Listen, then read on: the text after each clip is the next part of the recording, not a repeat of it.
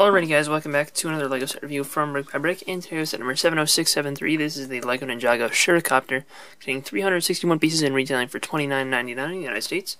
The box here, one that I have, is in perfect condition, and shows the figures on the top. It's actually kind of a large overall. Just the front is larger than you'd expect, but it's a very thin box for a $30 set. And you look at the action figures on the back. You have one instruction manual that is hopefully not water damaged, but mine is. And I just use the online instructions, so whatever. But this is one of the Ninjago season 11 sets that was released in the summer 2019 wave, and this is one of the smaller sets in the wave. But it did have that exclusive Zane minifigure, which is quite a bit of a draw. There's no real side build in this set, but we do have this Spinjitzu piece for Jay, and it's an exclusive color scheme for this set with that transparent, glittery, neon yellowish color, which I believe that's also the same color used for the mask, but the mask really heavily looks like it's trans green because of the blue underneath it. But if you look at the parts that are not, that don't have blue plastic directly inside of it, like at the tips of these, it does look like it's the same color. But obviously, this is a build I just, for sake of showing you what it looks like there, I took that bottom piece off because obviously it doesn't stand up with that bottom piece not there. But this spinner works like normal spinners where you're supposed to sort of spin it like a top. However, it is really hard to spin these ones up well. That's not terrible, actually. There we go. But, they're just, this design of the spinner is not as easy to do as the legacy ones were. It probably just has to do with the mass distribution, but it, actually, that was a really good one right there. But I've found myself having trouble getting these ones spinning, so I don't know. Kids might have a tough time with that, and you definitely need to practice it quite a bit. However, it is the same mold used for the Spinjitzu slams, so you could take this bottom piece and replace it with one of the Spinjitzu slam base screw pieces, and just use it with those launchers, and then it'll work perfectly fine. And here we have the actual Shuricopter build itself, and for a $30 build, this has a pretty good footprint because it does have the tail that extends out quite a bit, and it's got these blades, which, just have a good visual presence, even if there isn't that much actual physical mass to them.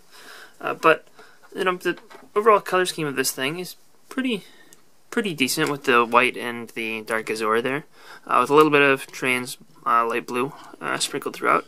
Obviously, the blades here are, relatively noticeable. They, obviously it's a helicopter, so that's got to be a pretty important part of the design. And, I think that the dark stone grain ones there look pretty good. And I believe this color is exclusive to this set for now. If not, maybe I can't remember what color the Oni Titans were. They might have been this color too. But, it's a relatively uncommon color at that. And the cool thing about it is that it's got this feature back here where you can spin up the blades, remotely back here. And you could also, hold it via the tail here and then spin the blades with just one of your fingers there. And I guess we'll give you a little bit of a better view at the blades doing that. And it works well. It comes out pretty nicely, and it's a pretty well built up feature. The tail back here, while we're back here, does have one sticker on it, and you do have this fin back here, but you don't have any sideways propeller, so I guess, you just have to turn the whole vehicle somehow in order to make it spin. I guess you could see these as propellers too, which sort of give it a little bit of extra lift and allow it to control itself side to side. But, from the front up here, Zane's cockpit area looks pretty decently well done. He's got a little bit of a heads-up display that's done with a sticker on one of these X-Wing canopies, and there you can sort of see all the sticker detail if I just put something else behind it.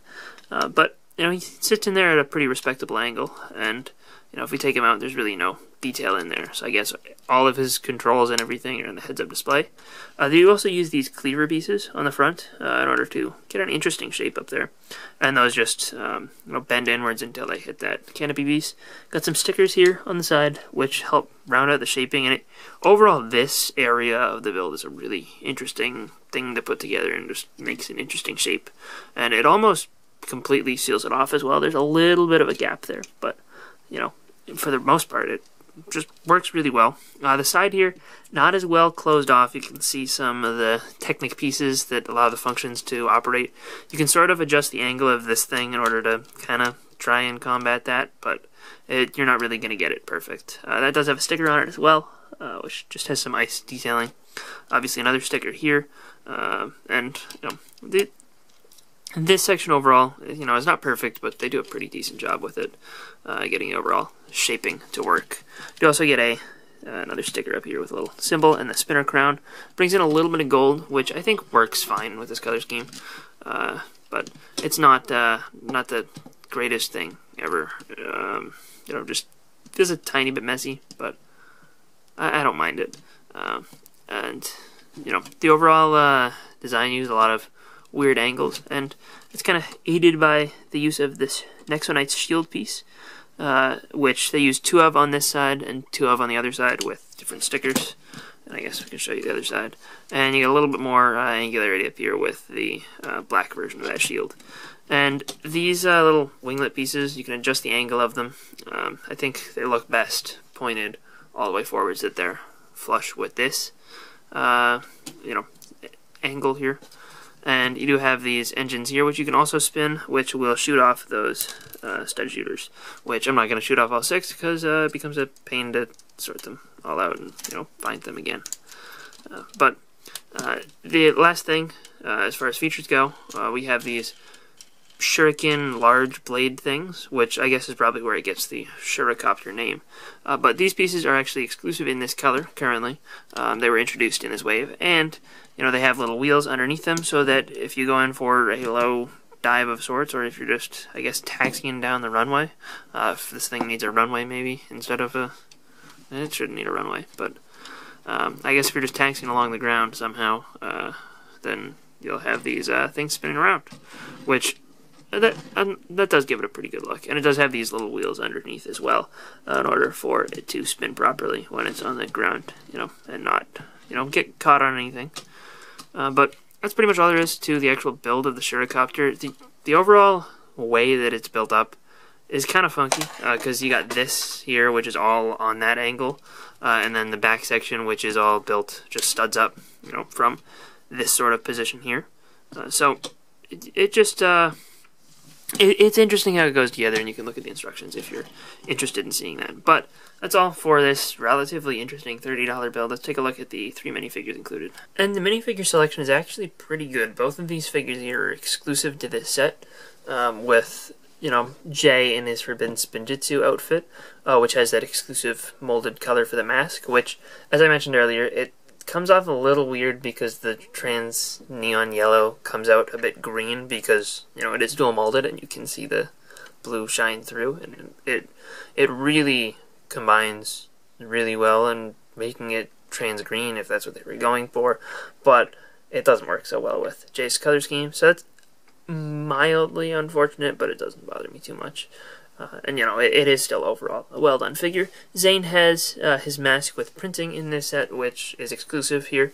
The torso and leg print obviously come in his Forbidden Spinjitzu version, because that is just Jay's regular torso and legs for the Forbidden Spinjitzu variants from Season 11. But if we turn them around, you can see they do have some back printing, but Zane's is hidden by this cool armor piece, which they use that for all of the ninja in Season 11. And it's got that symbol molded up there, and it's a cool part, but we'd like to see the back printing, so we do have to remove it. But I guess one other thing about this cool armor piece is that you can fit a sword in it, a katana, regular katana, and, the printing on their backs is fine. Zane has no alternate expression because, he's got that port on the back of his head, but Jay has his regular Ninjago movie face, and Zane does have a really cool front facial expression, but that is the same headpiece that's been used since Season 8. And another incarnation of General Vex here is our bad guy for this set, And he does come with the Staff of Forbidden Spinjitzu, which you get the full vinyl sheet. This is this is one from another set where I just took this piece from one of the sets that used the fire one, but you do get all three in every set, so you can choose between them. And the neutral one, the tan one, that's not used in any set, but you're welcome to just pull it off and swap it out with that one. And the interesting thing about it is that, the way that is attached, is just put on this staff piece, and, it won't fall down once your minifigure's holding it, because it can't. But that is a cool vinyl thing, and it's nice to get. And this piece is dual molded with pearl dark gray, and then the train's blue, so you get a little bit of marbling up at the tip, which is kind of cool. But that's not really super related to the figure. And the figure itself is pretty well done as well. He does come in quite a few sets, 3 of them, which I think is more than any of the other Ice Samurai. But his helmet molding is really cool, really intricate, and just the dual molding on there is great. It's gunmetal gray and translite blue, which there's also a dark red version that's used on the generic Blizzard Warriors. But again, it's just a cool piece, and I like getting another color combination here. The face print on him is exclusive to his character. Obviously, it comes in all 3 sets that he comes in. It has no back printing, but his torso and legs are relatively plain and not super interesting. I think they're the same as the other Ice Samurai guys.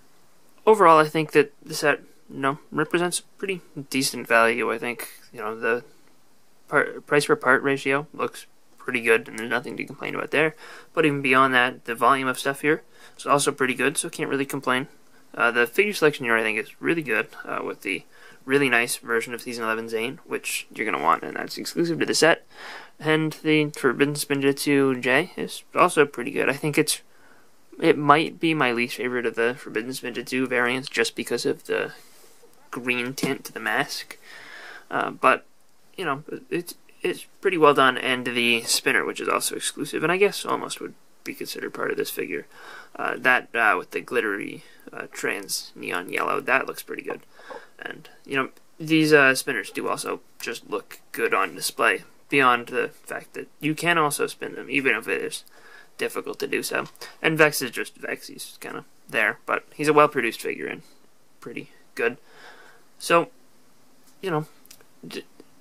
I really want to say that this is a fantastic set. There's something holding me back from doing so. I don't really know what it is, but there's something about the look of this set. Maybe it's just the fact that it feels unfinished around the sides here, where you can see the inside sort of, but maybe it's that, but I don't know, there's just something about it that doesn't feel as polished as some of the other Ninjago sets, especially from this wave, and I guess overall. So I don't think that this is going to go down in the history books as one of the best sets Ninjago ever made, but I think that it represents a perfectly reasonable value for what it is, and if you see something in here that you want, I would recommend it. I guess if there's nothing here that is jumping out at you, I still think that it's probably, like, if you have $30 to spend and you're trying to spend it on a Ninjago set, this one isn't a terrible one to pick up, but, I don't think that it will blow you away, versus, something like maybe the Gamers Market from the wave after. But, overall, I think it's a pretty good set, and worth the price, though there are a couple small, weird drawbacks that are a little bit hard to place. So, it's not, I'd probably give it about a B plus for what it is, So, those are my thoughts on this set. Let me know what you think in the comment section down below, and I'll see you guys all next time in the next video.